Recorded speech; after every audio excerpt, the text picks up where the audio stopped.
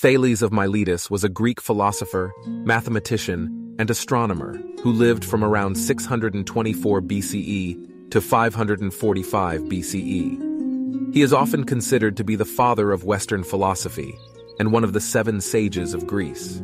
As a philosopher, Thales emphasized the importance of observation and empirical evidence in understanding the world.